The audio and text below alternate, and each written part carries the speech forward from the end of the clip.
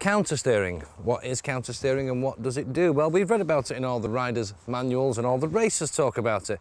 It's simply pushing the bar the wrong way, turning the wrong way if you like. Counter means the opposite, doesn't it? So if I push on the right, although my wheel is turning slightly to the left, the bike will actually go to the right, incredibly. If I push left, it will go to the left. Very, very effective. I will attempt to demonstrate.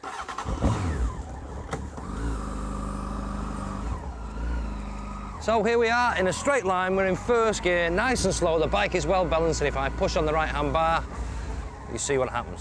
The bike flicks itself quite severely, very effectively to the right, so if I now push on the left, the reverse will apply. So you can see just how effective it is. Push on the right, the bike will go right. Push on the left-hand bar, the bike will go left. And I'm only going very slow.